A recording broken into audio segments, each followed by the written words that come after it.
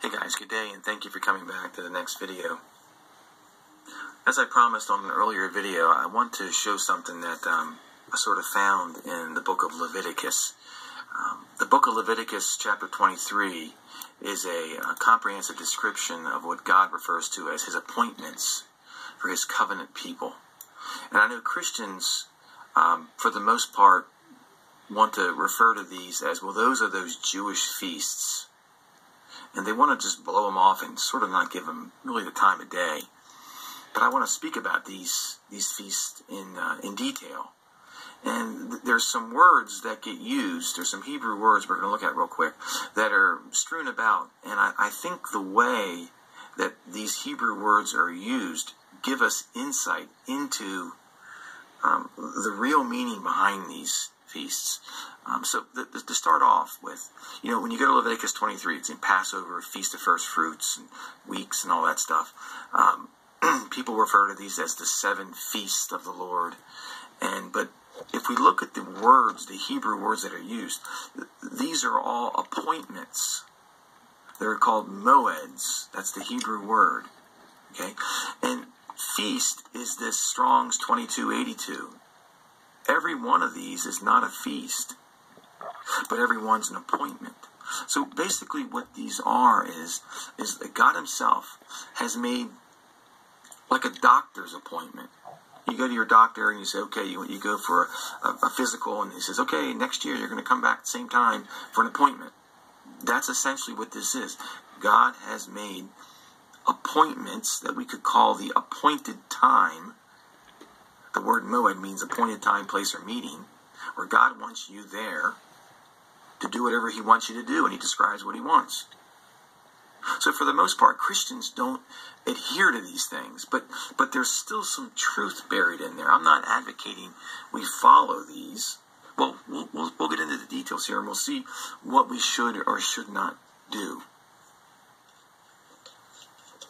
All right.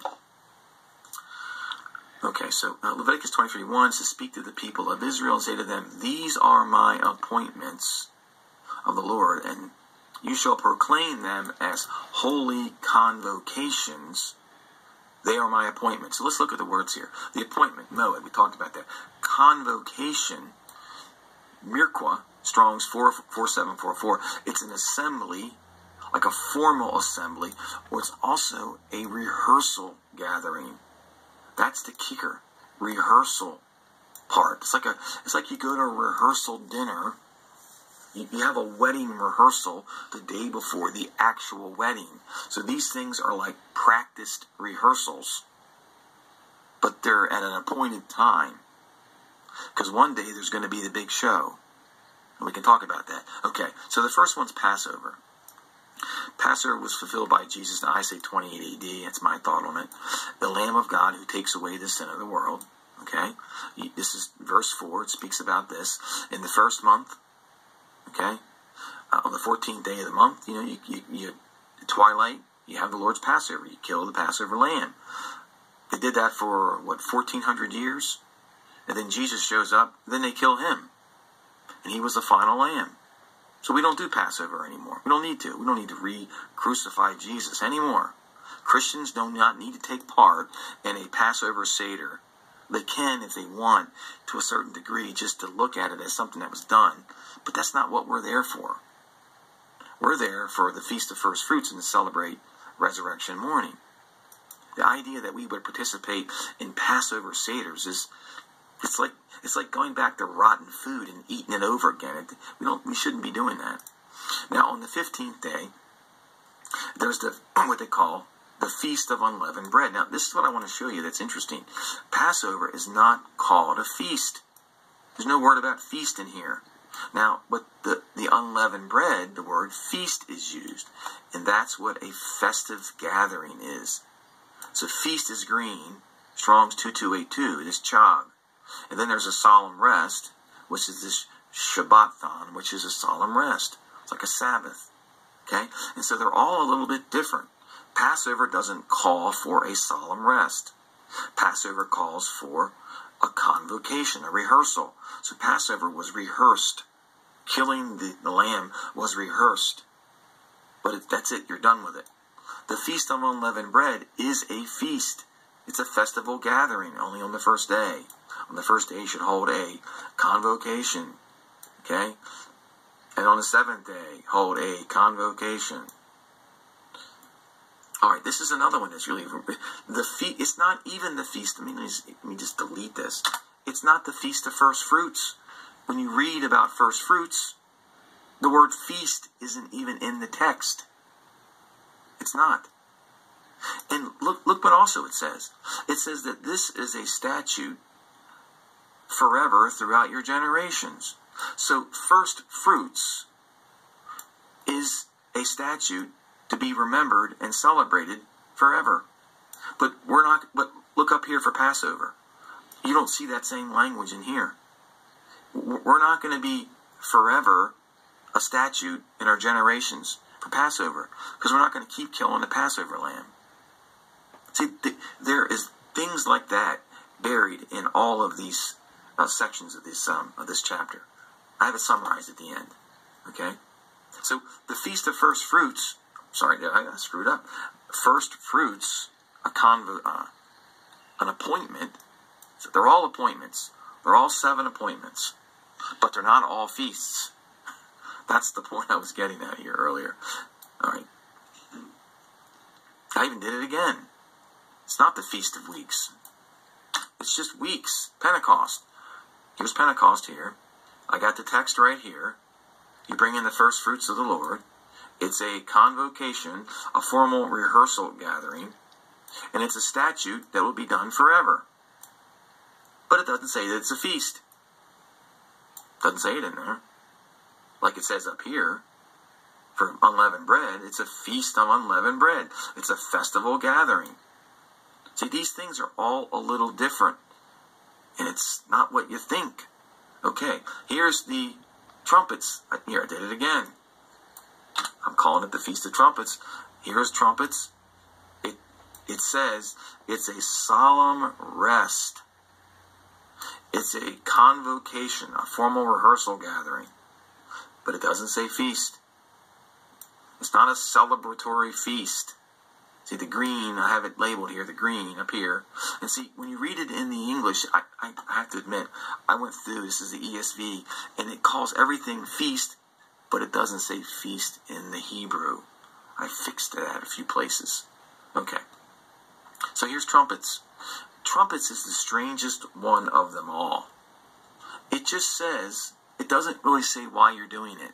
It just says it's a memorial of remembrance of the blasting of trumpets. But it doesn't say what you're blasting the trumpets for. Now, we all think it might be some type of resurrection. It's already been passed this year. But anyway, trumpets is not a feast. It's a solemn gathering where you rest. Doesn't say anything about a festival gathering there. Okay, Day of Atonement. Same thing. It's not a feast. Now, it's a appointment. It's an appointed time. It's a moed, but it's not a feast. Look, here it says it's a statute forever throughout your generations and all your dwelling places. So we're going to be celebrating the Day of Atonement in the millennium. It's a statute forever. That's what it says. You know, how do you argue with that? It's a solemn rest. So it's a convocation, a formal rehearsal gathering, and it's a solemn rest. It's not a festive gathering. Okay? Then you get to the feast, that's correct, the Feast of Tabernacles. And what does it say? It says on the 15th day of the month, for 7 days, you have a festive gathering, a feast of booths, tabernacles. It's a convocation, a formal rehearsal dinner, formal rehearsal. 7 days you do this. And then on the 8th day, you have a solemn rest. And then there's a summary. This is where it gets really weird, guys. Follow me with what I'm going to say here in the next few minutes, okay? Then we get to verse 37. These are the appointments, the appointed time and place of the Lord, which you shall proclaim as times, as convocations, formal rehearsal gatherings. Okay? So it's summarized. It says, these 7 appointments above, like convocations, appointments. Okay, then I put a dark line in here. This is where it gets really weird. I've never seen this explained before. I just stumbled onto it the other day. It starts all over again. Notice, and it just starts talking about another event that happens to be on the same date as the Feast of Tabernacles. And let's read the text. On the 15th day of the 7th month, when you have gathered in the produce of the land. What does that sound like? Could that be that to me sounds like there's going to be some time that we're going to gather up all the fruit of the land and we're going to have a festive gathering for 7 days. So look how it describes this. It says, this is a feast of the Lord, 7 days. Up here, it says, this is a feast of booths to the Lord. So this is like this feast doesn't have a name other than the fact that it's a festive gathering to the Lord. And on the first day, it's a solemn rest, and on the 8th day, a solemn rest. But this is where we get the truth here, I think. And you shall take on the first day, 15th day, the fruit of the splendid trees, the branches, the palms, the boughs of the leafy trees, the willows of the brook, and you shall rejoice before the Lord your God for 7 days. You shall celebrate a feast for 7 days. It's a statute forever throughout your generations. Okay? Then it refers to booths again. Now, is this just another version of the booths? Why wasn't this up there? Why didn't we have the fruit gathering in there? This is like an 8th feast. That's the Feast of Fruit Gathering, which happens to be at the same time as the Feast of Tabernacles. And the difference is here, it's going to be a statute forever throughout your generations. When up here, Tabernacles isn't. So, I look at this like, this to me is the feast, this is the end time gathering of everything. This is what we're getting ready. We haven't had this for real yet. But we're going to when we gather up all the fruit. Now, if you go into like Isaiah 17, after the Damascus things, it mentions about gathering the fruit from trees. To me, this verse 40, is a reference to going out and gathering up all of the souls at the end of the age. And there's going to be a 7 day. You do it on the first day. And you shall take on the first day, the 15th day. That's like there's going to be a rapture on the 15th day of the 7th month. And bring in all the fruit. Remember John 15, verse 16? You did not choose me, but I chose you to be fruit gatherers, to go out and gather fruit for me. That's what the harvest workers are going to be doing. Okay, so to make this easier to read, I made a summary of this. I'm going to quickly go through it. All right, so Passover, first month, 14 days, it's a feast, festive gathering. Okay, first off, all of these are appointments. Okay, unleavened bread, it's a feast and a rehearsal. Then you have no gatherings, you eat unleavened bread in this 16th to 20th day. Then you have another formal rehearsal gathering on the 21st day. First fruits has no gatherings. The feast, okay, first fruits, the moed, the appointment, has no gatherings. It's not a feast, not a convocation, not nothing. But look what it says. It's a statute forever. So forever and ever and ever, we're going to remember that Jesus was the first fruits. But we're not going to be doing these Passover and unleavened bread because Jesus already fulfilled that. We're not going to keep, putting Jesus back in the ground and eating unleavened bread. We don't need to do that forever. But we're going to be celebrating Resurrection Sunday forever. Pentecost, it's a convocation, a gathering, and it's going to be celebrated forever. We're going to celebrate the birthday of the church forever and ever and ever. Okay? Blast of trumpets, it's a solemn rest and a convocation. We're not going to be celebrating it in the millennium. Doesn't say it. Day of Atonement, convocation, solemn rest.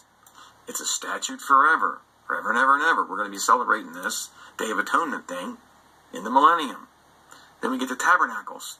It's a feast the first day, convocation, a festive gathering for the other days. Then we got a convocation, another feast. Then we got the 8th day, a solemn rest on the 8th day. But it's not a statute forever.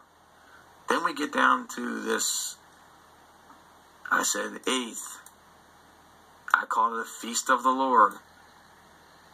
After the fruit has been gathered, raptured.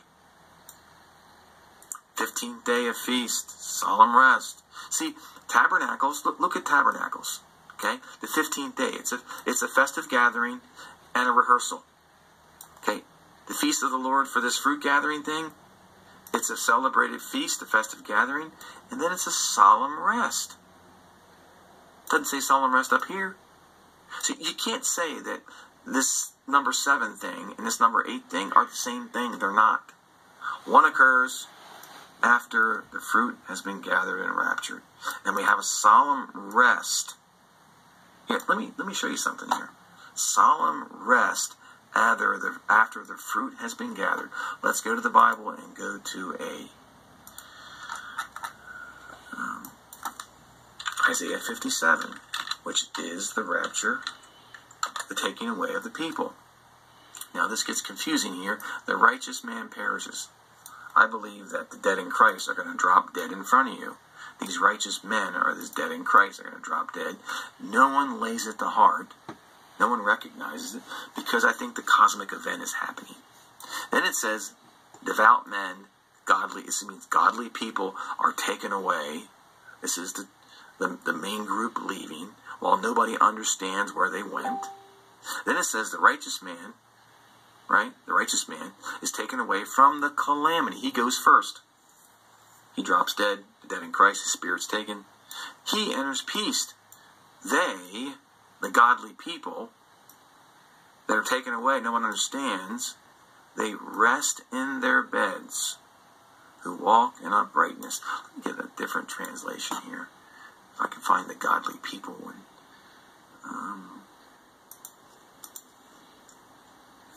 That's not good.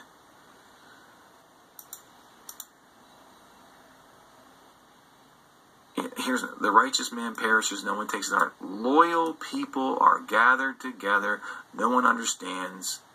The righteous man, they find peace, they rest on their beds. So what I'm getting at is here, is when I saw that thing about resting, I think it's NASB, it says it really nicely. See, these are all a little bit different. Let's look at the King James. What the King James says. The righteous perish, no one lays to heart. Merciful men, it's godly people, that's what I've seen, are taken away. Remember Jesus says, if I go to prepare a place for you, I will come again and take you to be with me in my Father's house. Or Luke 17, verse 34, one will be taken, one will be left. One in the field, one taken, one left. The disciples say, where, Lord? He says, where the body of believers are gathered. Where the body of believers are, the eagles, those escape pods will be gathering. Okay, sorry. But anyway, godly people are taken away. None considering that the righteous is taken away. It's not a good translation. I've looked at this so many times. Maybe it's the NLT that says it best.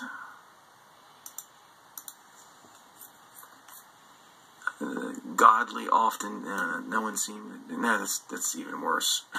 Sorry. I think it was. Let's look at the NASB.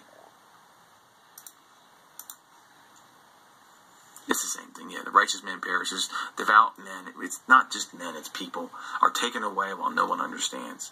This right here is a departure rapture, and the people left behind me, like, where did they go? It all makes sense. They rest on their beds. What I'm getting to is they're resting on their beds, and that's why this feast that occurs after the fruit's been taken, that's why there's this solemn rest here, which is the 15th day of the 7th month. Okay, then there's a festival gathering for a bunch of days, and then there's another solemn rest. It's a statute forever and ever and ever. Okay, so look at this festive gathering. That's what Hebrews 12 speaks about that. Jeremiah 31 speaks about that. All right. So the whole point here of me doing this video to begin with is to show you the differences in this set of verses here. It's right here, okay? These sets of verses down to here. This is the Feast of Tabernacles. And this is this feast of the Lord after the fruit has been gathered that we will remember and do forever and ever and ever. To me, this feast is a one-time thing. So, oh, and look, it's not a rehearsal. See, this one's not a rehearsal. It's not even an appointment. Oh, I'm sorry, it's an appointment, but it's nothing but a festive gathering with a little rest mixed in. It's not a rehearsal. See, why is this rehearsed and this not rehearsed? There's got to be truth buried in there. How do you rehearse a harvest at the end of the age of people? You don't do that. It doesn't make any sense. Okay. So back to the summary. You can see what we're going to be doing into the millennium. We're going to be remembering and celebrating the Resurrection Sunday. We're going to be remembering and celebrating the birthday of the church, Pentecost. We're going to be remembering and celebrating the Feast of the Day of Atonement. And we're going to be remembering and celebrating the harvest season, the harvest at the end of the age that Jesus speaks about. So, but we're not going to be having Seder meals and unleavened bread stuff. We're not going to be doing that. Okay? All right, I think that's it, guys. You can download this document. And with that, have a great day, and God bless you.